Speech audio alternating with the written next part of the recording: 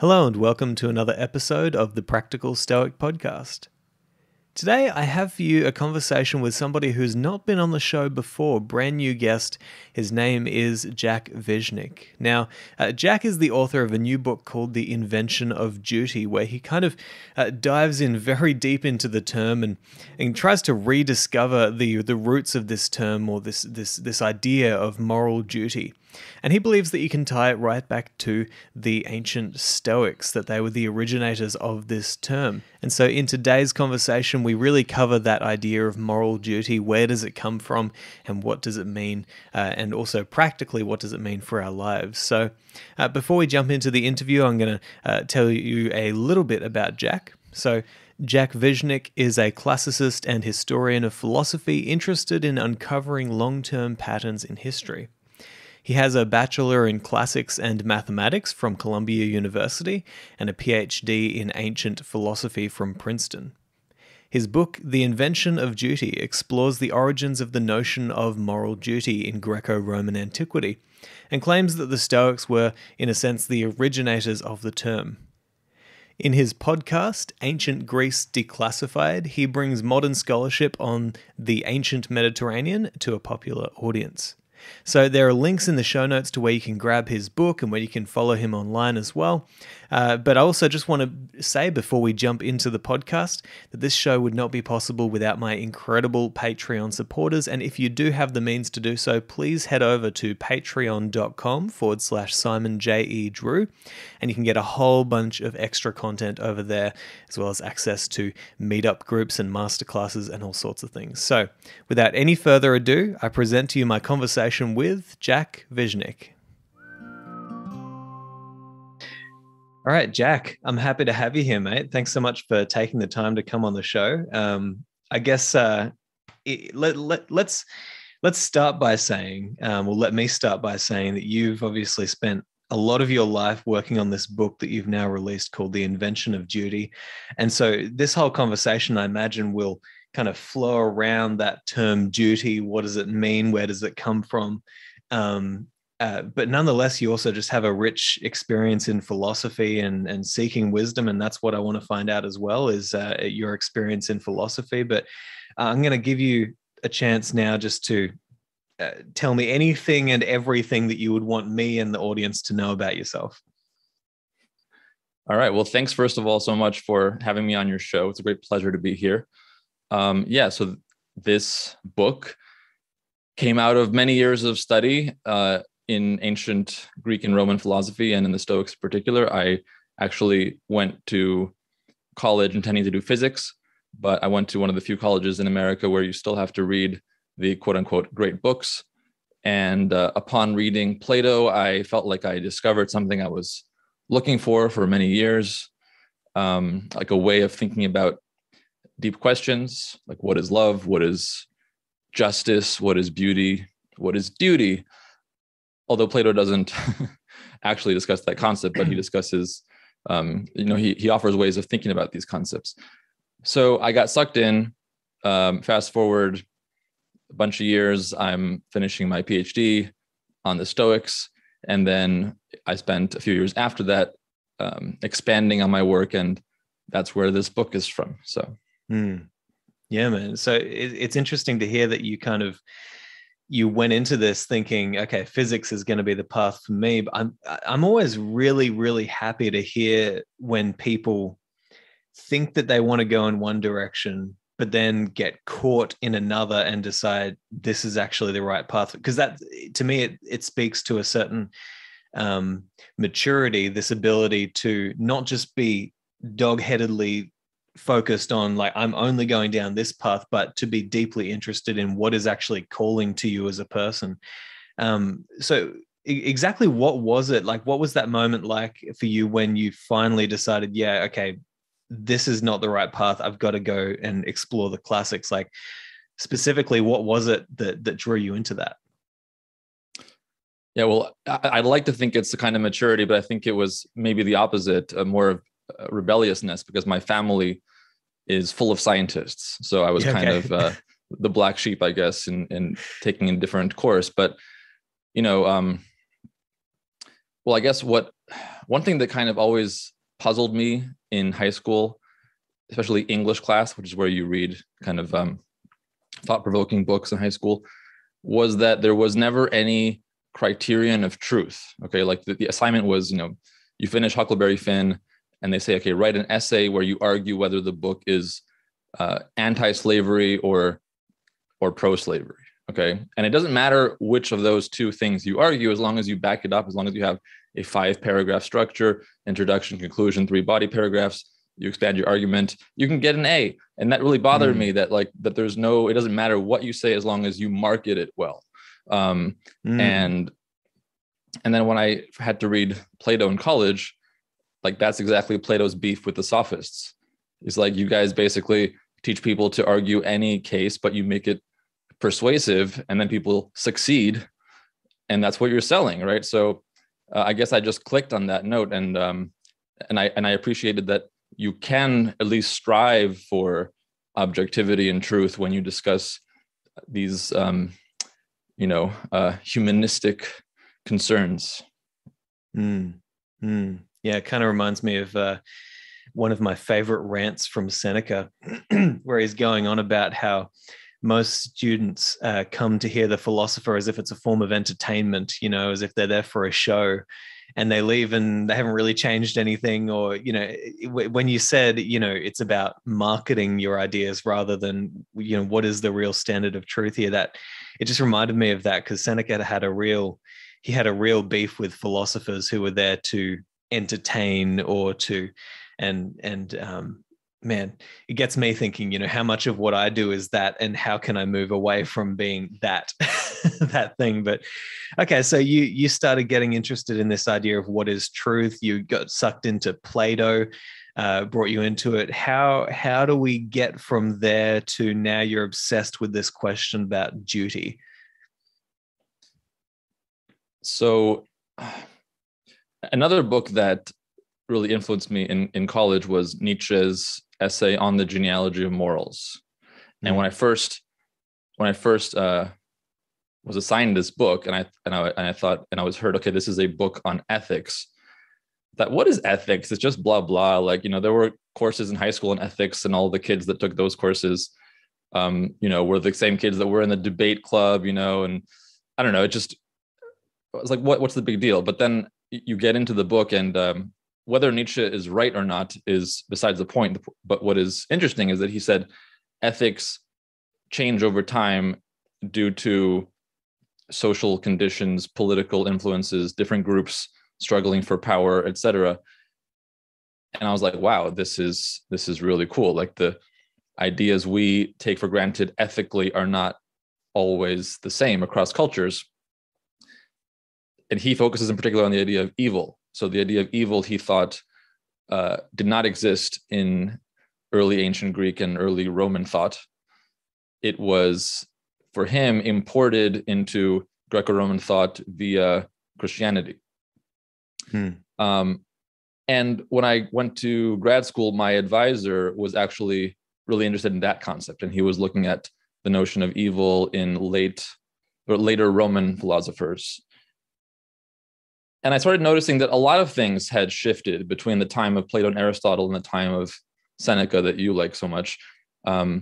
Besides Christianity being just bubbling out into existence at the time, and perhaps the notion of evil catching on, there were a lot of new ways of thinking. The notion of guilt, some have argued, was starting to replace the notion of shame as the main, negative check on our actions. And another concept that I had heard or read was the idea of moral duty, that was absent from the Greeks. It was just there, like in a semi-formed nascent state in the Romans, and then it came to full fruition in the Enlightenment with Immanuel Kant, the German philosopher. I was like, that's cool. Didn't have any reason to challenge that view. And when my advisor asked for some proposals for my PhD thesis, I sent him 3. And one of them was, well, we've all been taught that duty is a modern concept, but has certain antecedents, certain seeds in the ancient world. So I'd like to just explore those seeds, see what are the concepts that fed into the later notion of duty. Hmm. But long story short, after really digging in, I kept seeing this one concept in particular in the Stoics that looked a lot like duty. The scholars were saying, oh, it can't be duty because that's not yet available to them. But we don't have, our sources are very incomplete for the early Stoics. So, but the more I looked through the fragments and the early testimonies and then the later sources, the more I came to be convinced that actually this was already duty. And so that's how the new project took shape. And it was more about exploring, first establishing that this really does mean duty, which took a long time to go through all of the surviving cases where these words were used, to check the context, to actually argue for each case that it seems to be a compelling notion of duty rather than just appropriate action, which was the preferred translation up until now. And then to map out, okay, so what actually was the theory? How do we reconstruct it? Because we don't have it fully explained anywhere. And then finally to compare it with the later Enlightenment views. Yeah, and I think what I'm very interested in with your work is, often in society, well, okay, that's a silly way of putting it. To me, it seems like we can get very comfortable with the fact that we have these terms, we have these ideas. Very rarely do we actually think, hang on, this idea began somewhere and revolutionized the way that we think, right? And we throw this term duty around all the time. I've done it on my podcast a lot. The question of where does duty come from? Why do we have a duty? These sorts of things are the things that you're wrestling with as well in your work. And I guess I was just interested, because we always think, oh, we just have this term and it's just with us, but we never think, okay, where is the actual root? So what came before duty? What were the philosophers talking about before they had this way of thinking about it? And what led into the formulation of duty? And perhaps maybe in your answer also tell us exactly what do you mean when you say duty, and how does that relate to how the philosophers use the term? There's 4 questions for you in one. I'm sorry. All right. How can I pack them together? Okay. So, well, first, what is a duty? I mean, a duty is just something that you have to do. Okay. But the key term here is moral duty. Mm-hmm. It's widely accepted that the Greeks had, and the Romans, they had duties, like they had religious duties, civic duties, family duties, all that kind of stuff. But the idea that, but in all those cases, there's an external source of authority, either the priesthood or the gods or the laws, the military. The idea that you could have a purely moral duty without any external source of compulsion, just your inner sense that you have to do this because it's the right thing to do, right? That is what is thought to be something that Immanuel Kant really developed.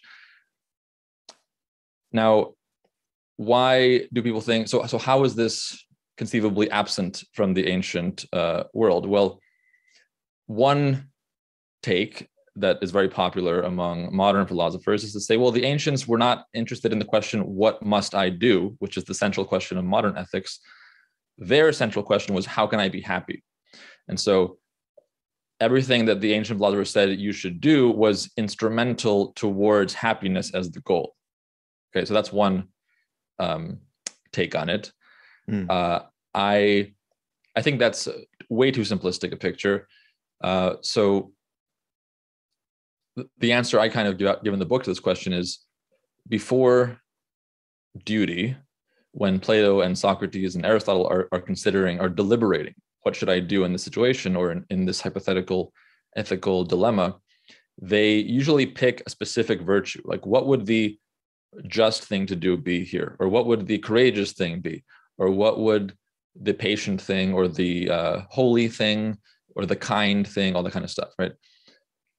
So they had these separate, each virtue kind of offered an avenue that would point you to the right direction when you deliberate.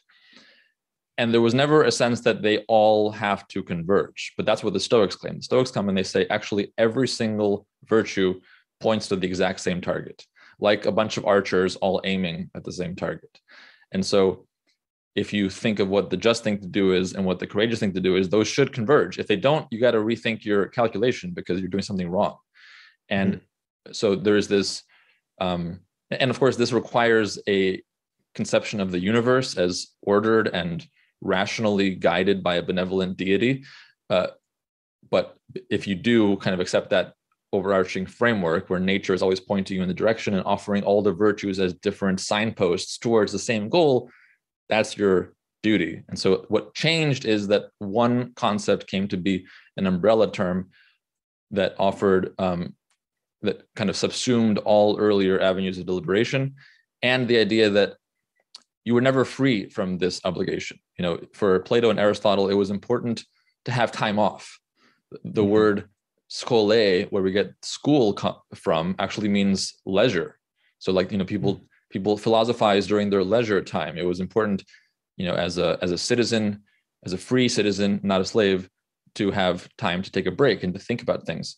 For the Stoics, they said, no, you're always under the demands of duty. It could be your duty to take a break, but that's still your duty. You know, there's no two ways about it. Okay. And so, you know, one of the things that I've heard you say is duty is that which reason commands, right? Which is an interesting thing to think about, right? But then when you say, okay, we're always under the demands of duty, it's always calling us to do something particular. Where is that command coming from? You know, if reason commands, you know, you would expect that, okay, to command, it's like there's something, where is it coming from? You know, what's calling us to do better? That's a tough question. Yeah. So let's start with this definition you mentioned. The Stoics, in the sources we have, they never fully explain what duty is, or what the concepts I take to be duty is, namely officium in Latin and kathekon in Greek. The sources we have are writing 300 years after the original Stoics. So they use terms without defining them because they figure, well, our readers have been reading this stuff for 300 years. There's no reason to define these things, right? So we need to kind of reverse engineer what the terms originally meant. But they do offer these attributes, or what I call quasi definitions. They're not full definitions, but they help. So, and one of them is that duty is that which reason commands that we do. Now, you can unpack that for a whole lecture. I won't do that now, so don't worry. But embedded in that little phrase are a bunch of Stoic ideas. So one is that reason commands. And this is important because these are not Platonists. Platonists believe that the soul has at least three parts, and two of them are not rational. So there are non-rational sources of impulse towards action. So we can be towards motivated good action or just action? No, towards action in general. Yeah. You know, of course, they think that good action is also commanded by reason, but there are many sources of us doing things, many internal motivational sources. For the Stoics, the mind is like a homogeneous rational computer. It's got no irrational parts to it. When we behave irrationally, it's not because our irrational part or our emotions are taking over. It's not because our id is conquering our ego, like in Freudian terms. It's because our computer, which is our brain or our soul, is malfunctioning. It's failing to properly evaluate what information is given to it. Okay. And the information that's given to it are what are called impressions. The term in Greek is phantasiae, where we get fantasy from. And this is a term that goes back to Aristotle already, who's explaining like fantasia for Aristotle is a kind of cognition available to animals and humans. But you know, even though animals don't have reason, they can still kind of process impressions and stuff. Now, for the Stoics, when we get these impressions, we can decide whether to accept them or to reject them.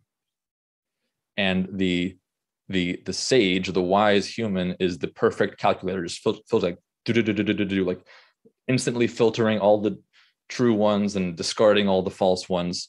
And the thing is that when you assent to a true one, which contains, the impression that you should do something, you have to do it. It's like, it's deterministic of your action, right? So basically, when our mind, which is a rational calculator, receives an impression that something is to be done, if it operates correctly, it will seize on that and it will make us do it. And nature, again, is this benevolent, rational thing. I mean, it's permeated by Zeus, who is a rational artisan permeating the universe and directing us. And so we are fed commands basically by the rational universe on what to do. And if we correctly interpret those commands, we will do our duty. So that's one thing I was wondering, are we talking about reason with a capital R, as in the reason of, or universal reason, as the Stoics have often called it? And so that's always my question, right? I mean, I'm currently a student of theology. I'm doing a Master of Divinity, potentially just a Master of Theology, but I'm really interested in these questions of like, well, we can say that we have a duty and that we are called to do something, but what's actually below that? What do we see as the actual main source of that? And when it comes to the Stoics, I've been very interested in the way that they talk about, being a part of the cosmos, and almost as if they are dropping into the, how do I put this, man?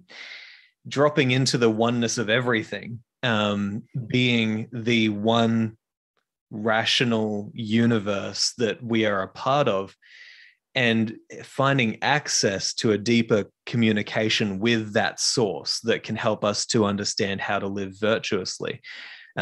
It's all very fascinating stuff, but I wonder, there was something that, okay, I wanted to dive in a little bit into these definitions here, because I want to get you talking to Kai Whiting and Leo Konstantikos. Have you met either of those people yet? I haven't met them, but I've seen them on your show, and I'd love to talk to them. They're great people, and they're probably going to be pissed at you because because a lot of their work is based around this idea of appropriate action. So talk to me about, sorry, the word is kathekon, kathekon? Yeah, kathekon. Kathekon, that's it. Kathekon, and then the plural are kathekonta. Okay. So kathekon basically means what people have interpreted it as appropriate action. Your problem with this is it actually seems a lot more like moral duty. How did you come to discovering that difference that you have, and what are the implications of changing appropriate action to moral duty? So good question. There actually is no consensus on what to translate it as. A lot of scholars use appropriate actions. Some say befitting actions, some say fitting actions, some say proper function. There's a whole range. They tend to cluster around this idea of appropriateness. And the main difference between that and a duty is just the kind of the degree of obligation, or how binding it is. So if something is appropriate, it doesn't sound very binding. It's like, yeah, you kind of should have, would have, could have done it, but it wasn't like a law, right? To say that it's a duty means it's really binding. So that's the question. How binding is this term? And the thing is that when we scholars do our work, we rely on dictionaries to tell us what words mean. Okay, but these dictionaries were written over 150 years ago. Like the main English dictionary of ancient Greek is the Liddell Scott Jones, which despite recent updates hasn't really substantially changed since, I don't know, 1830 something. And the German ones that are considered on par are also from that time period. Okay, so we're relying on old scholarship to tell us what these words mean. And the dictionary tells us that that word can mean appropriate action. It also tells us that it can mean duty, but according to the dictionary, both of those meanings are available. And nobody has really gone through, nobody has done the work that they did back then when making the dictionary to check it or update it. Okay, so that's what I did. Thanks to modern tools, all these texts have been digitized, so I can just search that word in my computer, and I can instantly see every single case sorted by century where that word appears. Okay, and this is what they did by hand back in the day. It took like tons of grad students working sleepless nights under the supervision of a few Oxford dons, but now I just do it from my computer. It's still a lot of work. And the key is to just go through all these cases and try to figure out from the context what the meaning is, which is what they did back then. Okay. And the other thing to keep in mind is that when the Stoics picked this word, kathekon, to be their main ethical term, it was never used in philosophy before. So they're introducing a new term. They're consciously avoiding more common terms that the Platonists and Aristotelians were using, and they're picking a new term. So they're kind of making a claim of originality there. But that word did exist. And the question is, what did it mean before the Stoics came on the scene? Because they must have picked it because it already offered some meaning that they wanted to use. They didn't, I'm sure they didn't just create a new meaning for a word. That would make no sense, right? Yeah. So by carefully going through every pre-Stoic instance of this word, I think you can pretty clearly see that it almost always carries a strong notion of obligation, because it's usually used in the context of laws or decrees or fixed times for a festival, and the times are fixed by the laws. It's often used in conjunction with verbs of ordering. So you'll see sentences like, the commander ordered the troops to blank, and the troops did not hesitate to do their kathekon. So it implies that the kathekon is that which was ordered by the commander, right? So from all these different clues and contexts, just by doing this work that hasn't been done in 150 years, I just laid it out that actually this word has to mean something very obligatory. So let's revise our definition. Yeah, and I'm glad that you've done this work, hey, because it is interesting to think that we kind of rely on certain scholarship potentially for longer than we need to. We need to go back and revisit these things, and this is why I think you'll have a very interesting conversation with Kai and Leo. Maybe we could do like a four-way conversation sometime, even on the show. Yeah, totally. have a whole debate around it. But I think that it makes more sense to me that there is this notion of duty being something that is kind of required. And the reason why I would say that is because the moments that if I look at my life, and if we get practical here and think about, okay, how does duty actually manifest itself in our lives? I think about the moments when, let me give you this sort of example. I often have moments where I think about the potential that is locked within me that I'm not bringing out into the world. And to me, when I think about that, and when I really think about, okay, what are the consequences of me not unlocking certain parts of myself and allowing that to come out into the world, there's a real sense that, especially if you look at it through this kind of Stoic framework of you're a part of everything, you're connected to everything within the cosmos, and therefore you can pretty quickly see how everything that you do sends ripples throughout the cosmos and affects everything, really. When I have that sense of what I would call duty, it's more of a really itchy feeling within me that says, that there's one way that is the correct way of doing this and that you should do it. And to do otherwise would be to go against something that to be true and reasonable and appropriate, right? But it's not just, well, maybe I should do this, maybe I shouldn't. It's, no, this is the thing that you need to do. and there's a real deep feeling there. Is that the sort of thing that you're talking about in terms of a much maybe a much more grabby feeling of, this is something that you need to do? And if so, how do you discern that feeling? Let's get practical for people at home who might want to understand how they can recognize the feeling of duty. The Stoics they'd probably resist saying the feeling, because, as I said, they want to have this psychological model of the soul where we are rational calculators, right? So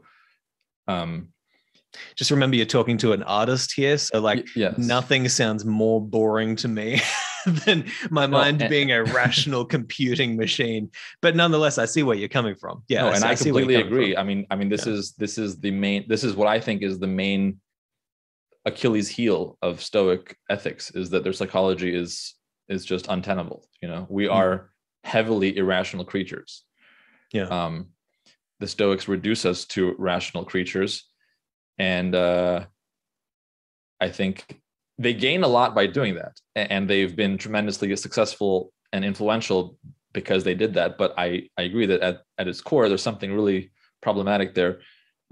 It's interesting because the kind of feeling you were describing is something that Kant appeals to a lot. He goes through these thought experiments where he tells you to imagine that you're witnessing some injustice, and he expects you as a reader to feel like, yeah, I would feel inside that this is just wrong. I'm not sure I remember any passage like that in the Stoics. There are some shortcuts. Okay, so Epictetus's favorite shortcut is to think of your relationships.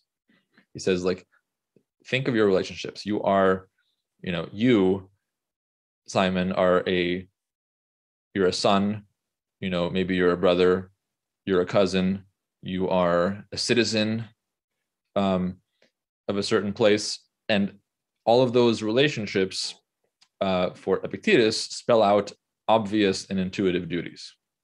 Okay, so any kind of label you can put on yourself that you accept as part of your identity and which indicates a relationship with other humans will instantly call to mind duties. So you're a brother, okay, so you got to be a good brother. You got to take care of your siblings when they're in need, and probably even when they're not in need, right? Check in on them. You're a citizen, so everything you do should be compatible with the common interest, the common good of your country, right? So that's kind of the Epictetus's formula for that. And if I could just pull you up on one thing there, even while describing that, you said you'll look at these certain relationships that you have, and you'll see an intuitive duty that you have within those relationships. Intuitive, in that, philosophers have debated this for centuries, but you don't have to dig that deep to realize that all of your reason is founded upon an intuition. That it's pretty difficult to go below a certain level when you're digging into, where does my reason come from? Where do my decisions come from? What actually makes right or wrong? And in the end, to me, it just seems like it all does come down to ultimately, maybe not ultimately, that's the wrong way to put it. We all have these intuitions. And I think that the relationship side of things is a good way to go with this, because ultimately we do have intuitions about how we should be acting in our relationships, what our duties to those people are. And I'm wondering, what has changed about, no, let's not go there first. Let's first dive into who actually invented this term duty. Who was the first person that you know of? And how did it develop over time? So how did they see it back then compared to how we usually view it today? The first person who our sources tell us used this term in an ethical context, kathekon, was Zeno of Citium, the founder of Stoicism. The story goes he's a merchant from Cyprus, and he gets shipwrecked near Athens, makes it to Athens alive, lost all his cargo, fortune gone. And there he encounters these funny fellows named philosophers, some of whom still remember from, some of them are old enough to remember Plato and Aristotle and Socrates. And the story goes that he goes into a bookshop and he picks up Xenophon's dialogues of Socrates. And it's important that it's Xenophon's dialogues because the Stoics want to say we're not Platonists, right? We go back to the real Socrates as preserved by Xenophon, who didn't have like a philosophical axe to grind. And he's just reading this book and thinking, wow, like where can I meet such people? And it just so happened that at that time, Crates, the philosopher, the cynic, was walking outside, and the bookseller said, "Oh, just follow that guy." So he goes there, trains as a cynic for a while, but the cynics were way too hardcore for him. They basically were like hermit monks. Don't care about anything in the world, only virtue. Don't eat just lentils and stale bread. Don't buy new clothes, sleep in the streets if necessary, but just focus on your virtue. And Zeno, he wanted something more cosmopolitan, more civic, right? So he seems to have added this new notion of kathekon, or duty, which says that yes, virtue is the only thing that's really good. That's a cynic idea. The cynics already established that the only true good is virtue. The only true bad thing is vice. Nothing that people normally call good is actually good. Money is not good. Wealth is not good. Beauty is not good. It's virtue that's the only good. And Zeno says, well, you know what? That reduces people to basically philosopher hobos. And while that might be good for them, it's not enough to sustain a society. So he adds this kind of second tier of not quite good, but valuable, right? So yeah, money and wealth, those are not good in the pure sense, but they're valuable. And so we should still choose them, and we still have a duty to choose them. And so he kind of takes the hardcore backbone of cynicism, and then he adds this extra layer of duty to it, which tells you actually you should own a house, and you should marry, and you should have kids, and you should vote or take office or participate in your government, and you should do all these things. None of them are actually good in the sense of none of those things is pure virtue, but they have value, and it's your duty to select the highest value for you and your community. Yeah, that's an interesting way of putting it. I've often thought about this, not in terms of you should have these things, but in terms of, well, I like the analogy. I think it's Epictetus who gives this one. Says like, treat life like a banquet. As things are being passed around, take a little, accept what is your portion, then pass it on.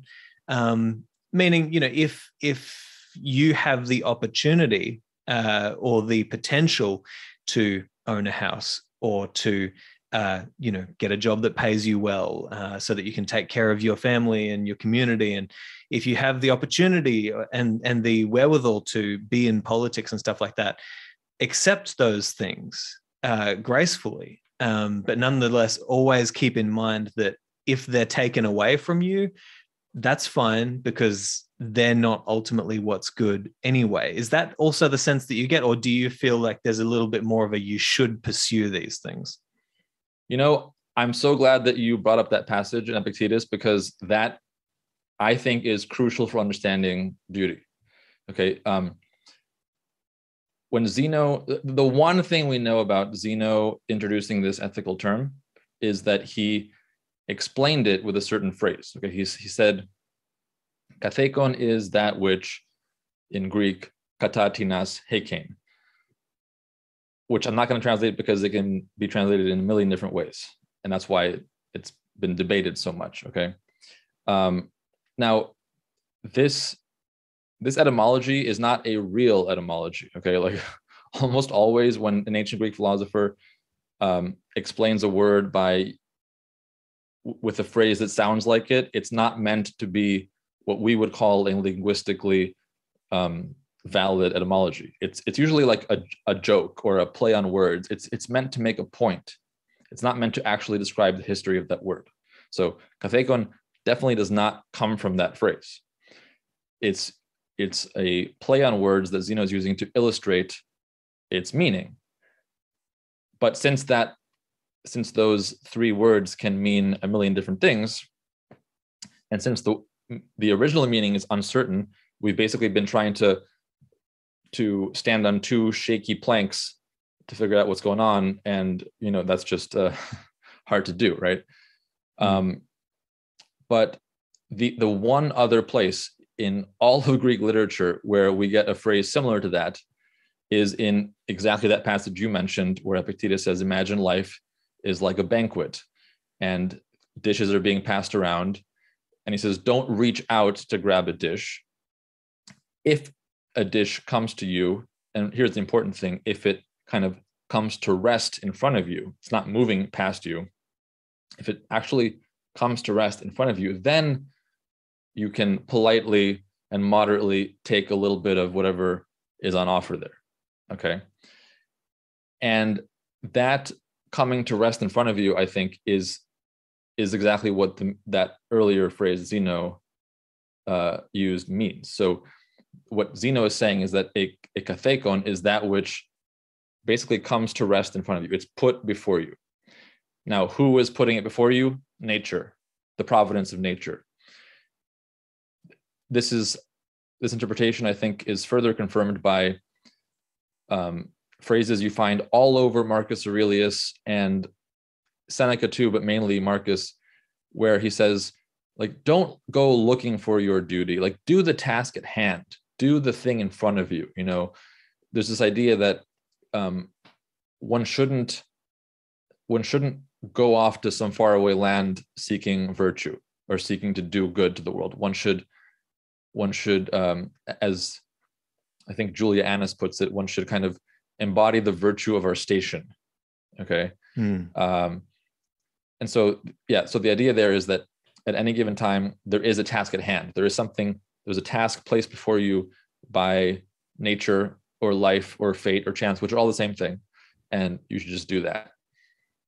It sounds very similar to this quote that I love. Tend to the part of the garden that you can touch. And the Stoics certainly had this way of saying, why do you want to travel?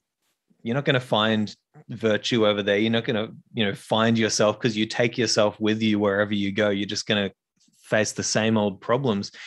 And I like this idea of just taking a look at what's in front of you and doing whatever that is to the best of your ability.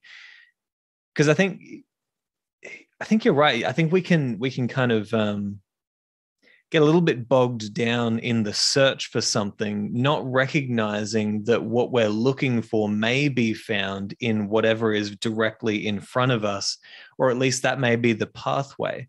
Like, even if I look back at how many changes I've made in the past, 10 years on the quest to know who it is that I am and what I really want to be doing and which direction I should be going, there's been so many chops and changes, but every time I've kind of been just accidentally falling into new understandings about what is my duty to do, not necessarily always by seeking that thing, but just by accidentally stumbling upon it as I'm doing the things that are in front of me. And it seems like this is almost a way to deal with whatever is in front of you in life appropriately while you're engaging in that process of being guided toward your ultimate duty. Does that make any sense at all? Does that resonate with what you're saying? No, absolutely. I mean, and to be clear, this is not my philosophy of life. I mean, I would urge all our listeners or viewers to go out and travel. Yeah. But yeah, Seneca is like, that's, you're not going to, I think he's, and I think you would agree, he's not saying that you shouldn't travel. He's saying that you don't expect that by itself to give you the answers you're seeking, right? You have to do, you have to work to get the answers, and you can work to get the answers even if you're not able to travel. That's kind of my interpretation of that. Yeah, certainly. Yeah. And I agree. I mean, like, there's something really beautiful about experiencing other cultures and going to other places and being where you're not comfortable, or being where you're forced into a new way of seeing the world. but yeah, the point that he is trying to make certainly resonates more with this line of thinking of don't expect that you're going to get anything out of it that you're not, right? It's Yep. Don't expect to go over there and be saved, or to finally be the person who you always wanted to be. I think Sharon LaBelle put it beautifully. She talked about I believe it was her mother, who was an artist, and she asked her mother, like, why don't you go out traveling and see the world and stuff? You've always just lived here. You've always just been here. And her mother kind of looked at her and said, Sharon, gardens of the mind, Sharon. A beautiful way of saying, like, you don't have to leave here in order to expand your consciousness, your mind, and see something different. You can see something different by diving deep into your own mind. I think it's a beautiful way of putting it. Look, the Stoics, they upheld Socrates as their hero and their model, right? Even though Socrates was not a Stoic, the Stoics claim that he exemplified all of their ideals. And he is notoriously someone who didn't travel much. He went on campaigns when needed by the Athenian state, but overall he didn't. And there's a line somewhere, I forget where it's from, where Socrates says, the bees venture further out looking for honey than I venture out from Athens. So he's kind of this model of someone that didn't have to travel to find wisdom. Oh man, that's a beautiful way of putting it. I love that. They're also obsessed with bees back then. They had a lot of analogies about bees, right? I mean, bees are amazing, They are amazing, incredible.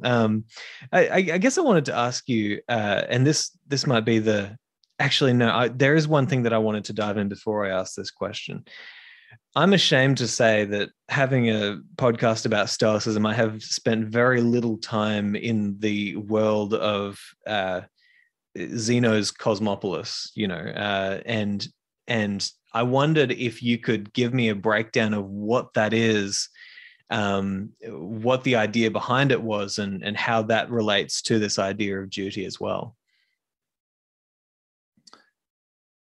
As far as I understand that idea, the pre-Stoic philosophers like Plato and Aristotle and Xenophon and Socrates, they operated within the context of the polis, right? The polis was the framework within which you seek meaning and happiness and excellence. And so their ideas of the good life, of ethics, of excellence, of happiness are all intimately tied with the polis as the arena in which you operate. But then Alexander the Great comes and basically, conquers the known world, rendering the traditional Greek polis basically a defunct institution. I mean, a moribund institution. Like no polis had any standing really on this new global stage of mega kingdoms, right? The Ptolemies of Egypt, the Seleucids. Then you get these super republics in the West, like Rome and Carthage. So what's the state like Sparta going to do in the face of that? How do you even think of yourself as meaningful and important in one little city state when you have these vast empires determining your foreign policy, what kind of trade goods come to your ports, etc., right? So I think that people started looking bigger than just their polis. And as soon as this happened, as soon as Alexander changed the world like this, Plato's school and Aristotle's school kind of were eclipsed by these two new schools, Epicureanism and Stoicism, which emerged at the same time. And they both offer new guidance, new answers, and they both kind of help you optimize your life within this cosmopolitan world that had emerged. So that's one way to look at it. Now, for the Epicureans, this world is just infinitely vast and chaotic, and so what you should do is carve out your little garden, get your friends together, and live a good life, kind of taking refuge from this cosmic storm. Mm. But for the Stoics, they thought, no, it's not infinite. The cosmos is finite, it's ordered. There's a rational, benevolent deity directing it. And so even though our polis doesn't really give us that much meaning, we still have the opportunity to participate in the functioning of this global polis, of this cosmic polis, the cosmopolis, right? And actually all humans are citizens of this cosmopolis. I actually think that the idea of like the equality of all humans, while not fully expressed in its legal framework back then, I think it starts as a seed with the Stoics. They say that all humans are bound by the same law. And well, all humans are endowed with reason. This is probably the reason why they insist that we're rational computers. They want to equalize all humans. They want to say every single human has reason, logos, which for them is also the ability to talk. Okay. So every human reason has logos. We speak and we reason.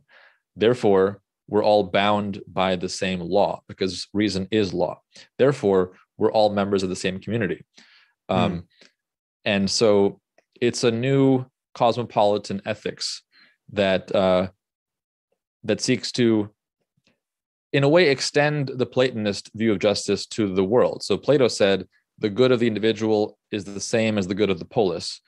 And Zeno and the Stoics come and say the good of the individual is the same as the good of all of humanity. And so that's one of the tools that you can use when you deliberate on what should I do. Is my action consistent with the good of humanity as a whole?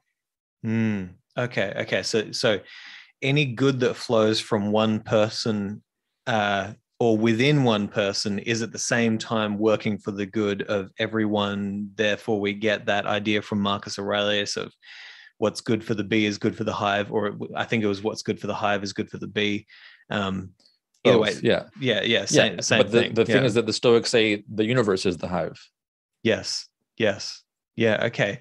And I'm wondering, okay, so this is going to open up a whole nother can of worms. When you say every human being is endowed with this thing called reason where is the term reason that you're using,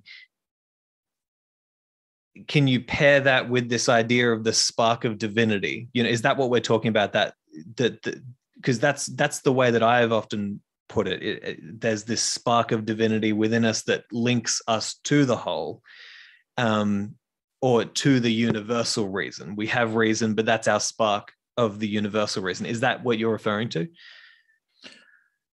I think it's related to that. I mean, the first page of the Gospel of John begins with, in the beginning there was the Word, right? Yeah. That's that word, logos. Yeah. You could say it was reason. In the beginning, there was reason. If Christianity had never taken on,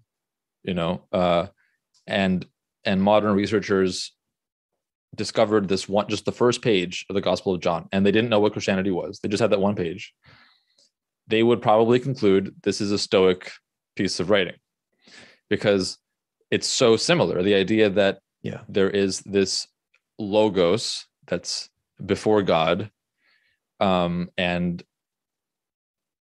it's just kind of this cosmic phenomenon, all permeating. There's even something like the Holy Spirit in Stoicism, by the way,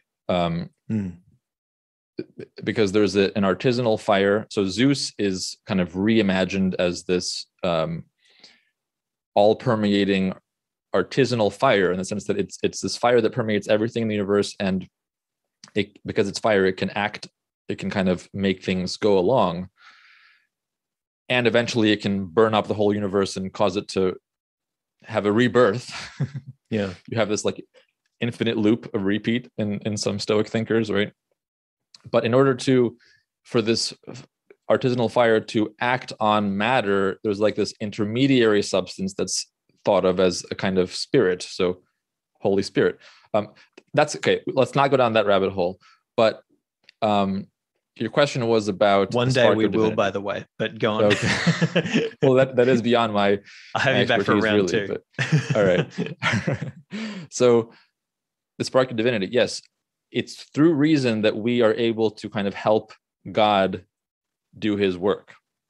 All right. So like this artisanal fire, which is this rational element permeating the universe, is kind of driving the universe always to the best possible outcome.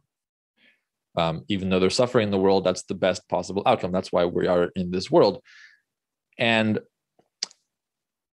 you kind of, your reason is a piece of that. It's a piece of Zeus in a sense. And so you can either help Zeus unfold the universe to keep doing the best possible thing that it's doing, or you can neglect reason or resist reason or not use your reason, in which case you won't actually accomplish anything, because Zeus will still drag the world to its proper outcome. So you'll just make yourself miserable, because it's like you're fighting against a train, that's moving along. And so you might as well just help the train move along, and that way you'll be happy and you'll be doing important work for them. Of course, the critics say, the critics say, well, these Stoics, they're basically reducing humans to these deterministic entities without much choice. So there's this hilarious line where Plotinus literally says, the Stoics reduce humans to rolling stones. And there's a famous Rolling Stones song where they said, you can't always get what you want, but if you try sometime, you get what you need, which is very Stoic. So I say, yes, Plotinus, you got it. The Rolling Stones are very Stoic. Yeah. At least in that one song. Yeah, interesting. I think the reason why I'm drawn to using the term this spark of divinity, I guess, is because I think it allows more people to see what it truly means about us as human beings, right? When we say, okay, we each have reason, which connects us to the reason of the whole, we need to act reasonably. A lot of people may get the connotation that, okay, so I'm supposed to become some sort of hyper rationalistic professor type person who tries to analyze every single situation to make the most correct decision. And as much as that might be a path for somebody like an artist or somebody who works in the realm of intuition and in the realm of, feeling and expressing feeling, I think a spark of divinity makes more sense, in that there's something within you that if you can almost develop a communion with that part of yourself that connects you to the whole. In doing that, you would be at the same time, as Sharon Labelle would say, taking your seat in the theater of life that is your seat to take, that nobody else can take. And that to me seems like reason. It's if we're talking about fitting into the whole and helping it to progress in the most beautiful way, it seems like that understanding of there's something within me that is deeper than a kind of surface level rationalistic way of analyzing the world. There's something within me that is calling me and pulling me in a certain direction to be a part of something that is bigger than myself. Does that make any sense at all? Absolutely. I mean, that makes a lot of sense. And I actually like your way of thinking. I mean, you're an artist, and I wouldn't call myself an artist, but I like to to embrace creative impulses and follow my instincts and emotions and things like that. So I'm with you in terms of how I, like my personal philosophy, I guess. But unfortunately, the Stoics really are about, we're all rational calculators. So the bad news is that the formula they offer, and this is something I reconstruct in my book, the formula they offer that allows each human to precisely calculate their duty is totally rational. However, the good news is that it's custom tailored to each person's individual temperament and personality. So the fact that you are an artist and the fact that you have faith in certain instincts and aesthetic principles, that does go into the formula. So one of the main roles that you will have to think through is precisely what you just described. So on the one hand, yes, it's hyper rational, perhaps too much for most people. On the other hand, it's also hyper tailored to individual temperaments, unlike the German Kantian model, which is all humans have the same duties. No, for the Stoics, you and I could have totally different duties in the exact same scenario. Yeah, absolutely. And I think that's one of, like you say, it's one of the strengths of the Stoic model is that it's not just here's the 10 steps for everybody and everybody's just going to be, it's really an invitation to deeper understanding of exactly who you are and what roles you play in society and how you can fulfill them to the best of your abilities. And I guess now I have two more short questions for you. All right. And then I'm going to be respectful of your time. And the one question was, what did you go into writing this book believing that you were going to find? And how does that match up against what you found? Because I know that you've spoken about how I believe you were pulled in a direction that you didn't expect to go with writing this. And I think that that's really the mark of a true work of writing or art or whatever it is. It's when you don't just decide this is what I'm writing and now let me go prove that I'm right, but you actually allow the evidence to take you there, or the experience to take you there. And then the part one of that question is, what changed between the start and the finish of that project? And then I also want to ask you, this is the final one, how did your new understanding of this term duty influence your current philosophy of life? How did you change as a person when you gained this new understanding? All right, you're taking me down like rabbit holes of introspection here. That's what we do. Right, I'll take it. So most, I mean, the real essence of this book came out of my PhD work, so I gotta dive into that. I'll try to be quick. First is the prospectus stage, when you kind of just make a proposal for your thesis after spending a lot of time researching and everything. So by that point, I had already figured out, I thought, to my surprise, that actually we're dealing with duty in the ancient world. Okay. So then the question was, where do I take it from there? Right. And well, I guess this is just more about my own temperament, but I'm a kind of spontaneous person, and I enjoy being led in directions that I cannot foresee. So I didn't really care that much where it would lead me. I just knew that there was something new here. There was a new way to look at this.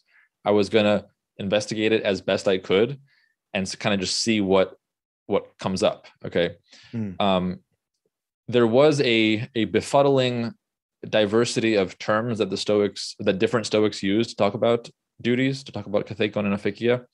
So one thing that surprised me was that they all seem to fit in this system, and again, every author, all the main authors we have, okay, like Diogenes Laertius, Seneca, Cicero, Epictetus, Marcus Aurelius, they all classify duties, or aphikia or kathekon in Greek. They all say, yeah, well, there's two types of duties. There's these and that. There's like the types that always hold and the types that hold under certain circumstances.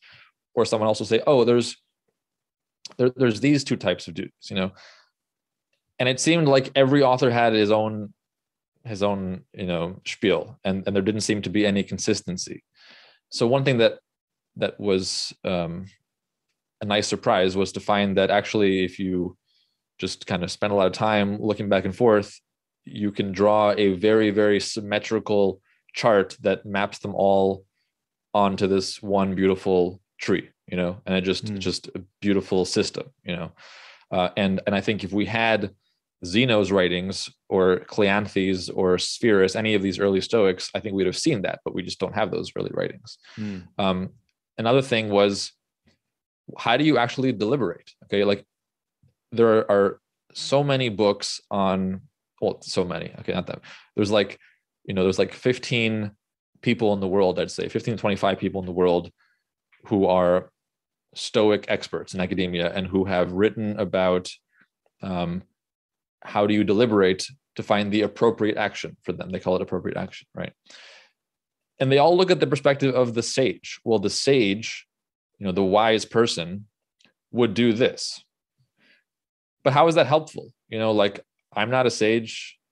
Maybe you are, but not all of our listeners. The Stoics themselves said that the sage is as rare as the feathers of a phoenix. Well, that means that they don't even exist. And we don't have any record of any Stoic actually claiming that he was a sage or that anybody else who was a real person was a sage. So the sage seems to be like a conceptual model more than an actual reality.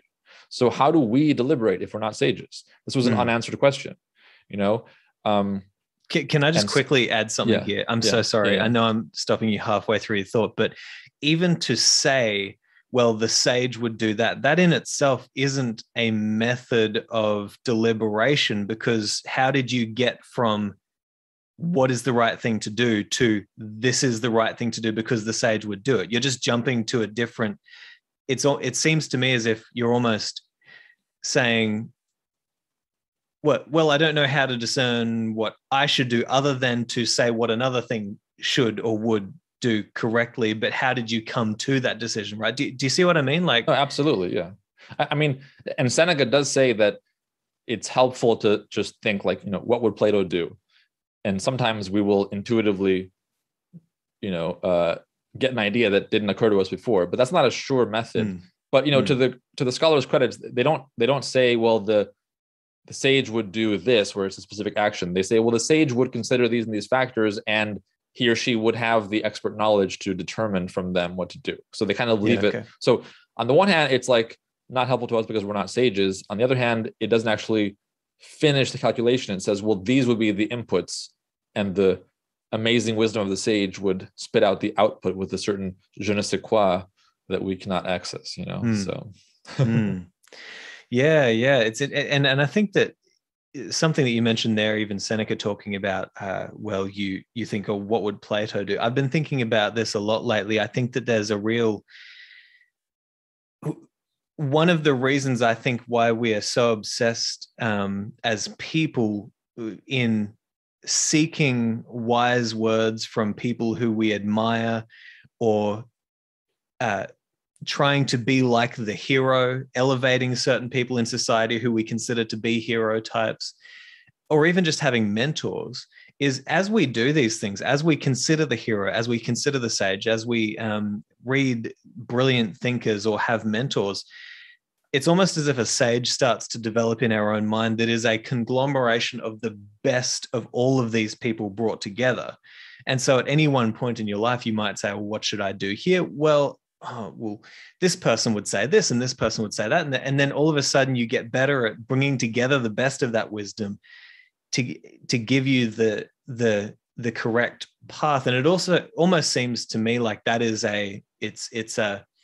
it's like the developing of your conscience, right? When you introduce your conscience to great thinkers, like Seneca said, you should spend a lot of time with one thinker who you think is absolutely brilliant to understand how they think, but spend a lot of time with their writings so that you really understand how they think, why they think those things. And that'll give you more value than just going around picking from everywhere, right? So people have different approaches. But I guess I'm wondering if you think that is almost the correct method of this meditation of the sage, is bringing together the best elements of all the influences that you've seen in great examples. And in doing that, doesn't it seem as though that's a pretty reasonable way of discerning the correct path? Is what do I admire in other people? And then it just goes inside your mind. Do you know what I mean? Yeah, I mean, I think that is a great shortcut. It's a helpful tool. And I think one of the great things about Stoicism, one of the things that made it the most popular school for a few centuries, was that even though they have this unattainable ideal, like the sage, people say, why would anybody be Stoic? Like, if they can never attain that ideal? Well, why is anybody Christian when nobody can be free of sin? It's kind of like a similar thing there. There's an unattainable ideal, but there's enough useful stuff for actual people who cannot attain that ideal, because we are given these tools, these I call these well, the Stoics call these reguli in Latin, or canones in Greek, and they're called yardsticks. I mean, they mean yardsticks. So it's like they give you these yardsticks to do quick checks on an action. Like, you're contemplating whether to do A or B? Well, here are some quick yardsticks to measure that action. Would, pick somebody you admire. Would that person do it? No, maybe not a good idea. Another yardstick is, would you be embarrassed if people found out? If yes, probably not a good idea. So they have all these different tools. But just to finish, and this kind of helps me finish my earlier point super quick, another thing I was surprised to find through the years of research is that all of these different yardsticks, as well as the view of the cosmopolis and the idea that our interest is the same as that of humanity, and the idea of roles and relationships, like think of your relationships, and each relationship will call to mind certain duties. All those things fit into a system, a formula, an algorithm, I would say, for determining your duty. And that's what I spend a good, probably 1/3 of the book is trying to reconstruct that full algorithm that takes into account all these different tools and offers a way for a non-sage to find their duty. So I think like that might even be the most important contribution of the book, is to lay out how are we normal mortals to deliberate. And I'm not sure if you have the time or the mental energy to go through those right now, or maybe what we should do is leave that as a little go get the book so that you can find out the formula, right? Because I think we've dived into enough in this interview, but just a note on that. So the book is prohibitively expensive. And that is kind of that's what usually happens as an academic writing your first book. You basically just get an academic contract. It's super expensive. Only libraries buy it. So not everybody will be able to get it, but I promise to do these kinds of interviews, and I will also do some of my own show to kind of make this accessible. And anybody with a university access to a library can get it for free. Anybody who has like any kind of university library account can just search for it and they'll get a free edition, just to put that out there. Brilliant. Yeah. Well, look, I think we should definitely plan a round 2. I'd love to have a round 2 with you and Leo and Kai, because I think it would be just so much fun getting all of you in a chat room together. And even just this idea of, is the sage unattainable? Because I know Leo leans more in the direction of, well, no, there is a path, and perhaps it's, possibly we're able to attain that. I know that even Seneca, he talks about how, when you're wandering on a path, it better have a destination. Otherwise you're just wandering aimlessly, right? So he believes that there should be an end goal of philosophy. I would imagine that it has something to do with what Heraclitus talked about, the oneness of all wisdom being known or not under the name of God, something like that. But yeah, Jack, this has been a really fun, fascinating conversation. Thank you so much for spending the time. And please just tell me and the audience at home where they can find you and your work.